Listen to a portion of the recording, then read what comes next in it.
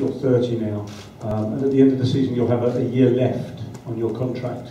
Chelsea only tend to offer 1-year deals to over 30 players over 30.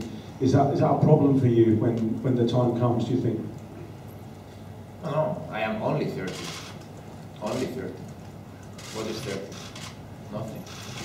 I'm very young. I really mean it. I mean, especially how I play, the position I play, you can go for many more years. I can tell you many cases. It's true that at the end of the year I have a year left, but let's see what happens. I mean, right now I am where I want to be, as I said before, but I'm enjoying my football. I'm playing week in, week out. I'm really in a good moment, and I just want to enjoy that.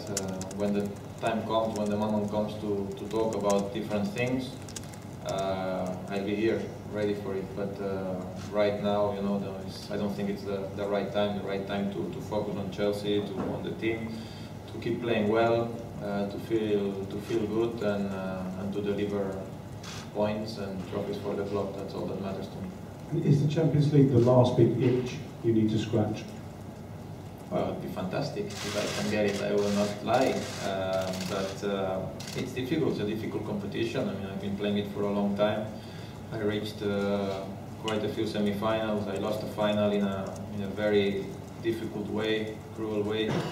But it's a competition that you need to be lucky a little bit. You need to be very consistent, very strong, and hopefully, you know, it can be Chelsea's year. But as I said, whatever happens, happens. But we'll try our best to be consistent enough to reach the final and